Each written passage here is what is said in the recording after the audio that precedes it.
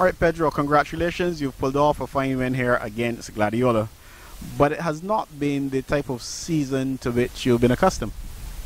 No, actually, it's been a kind of a tough season for us so far. You know, we've been behind the 8 ball in the last 2 games, and even coming into this game, we were on the 8 ball again.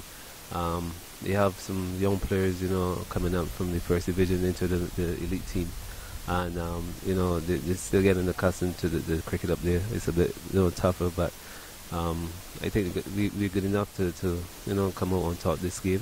Hopefully that we can carry on and finish off on a good note for the rest of the season. You are accustomed to doing very well, and that, of course, would mean the players as well as the coaching staff. To what extent has the struggle this season had an effect on the players or even the backroom staff? Well, I would say, you know, for the coaching staff, you know, Floyd and Ryan Hines, you know, they have left, and then, you know, I've been in charge since Floyd have gone.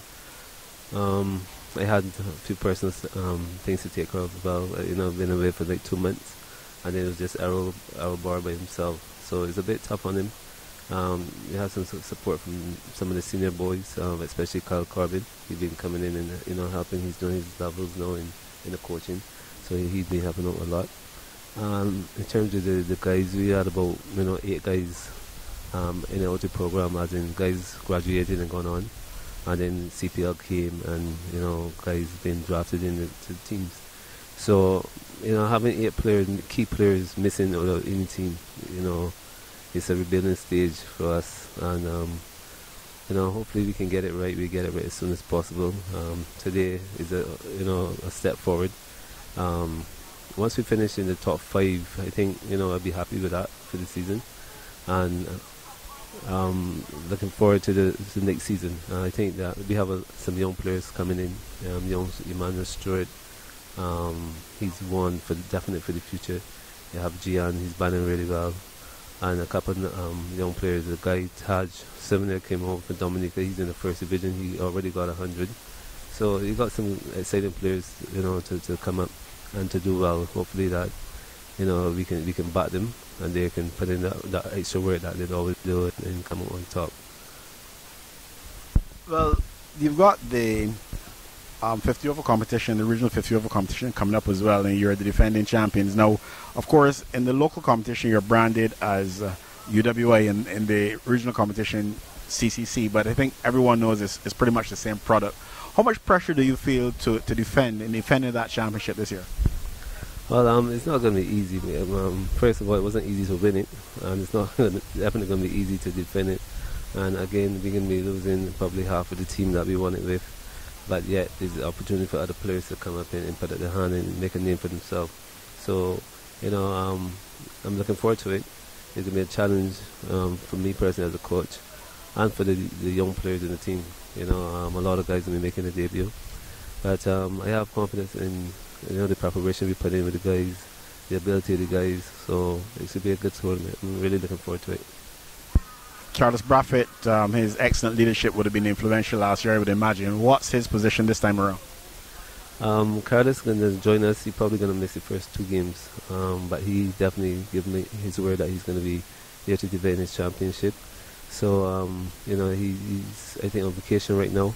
So he'll be with us shortly, hopefully, you know, sooner than later.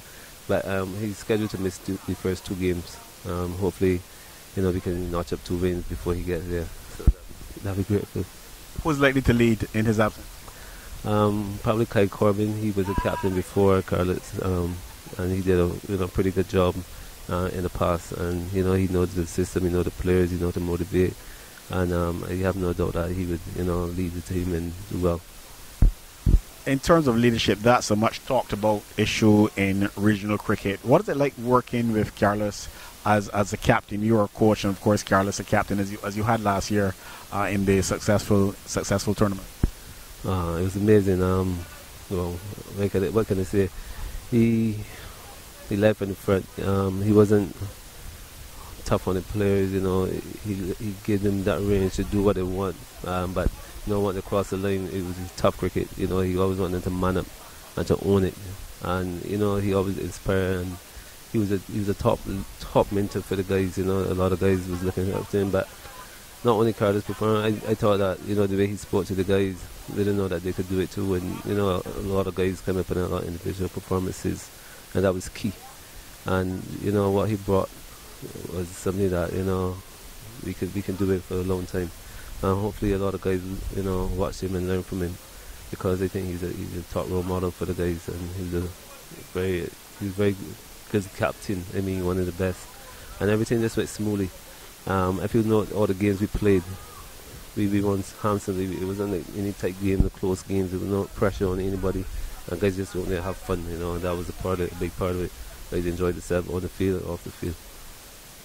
Well, all the best as you go into the regional competition under the CCC brand, and also for the remainder of the domestic competition here in Barbados. Yeah, thank you very much.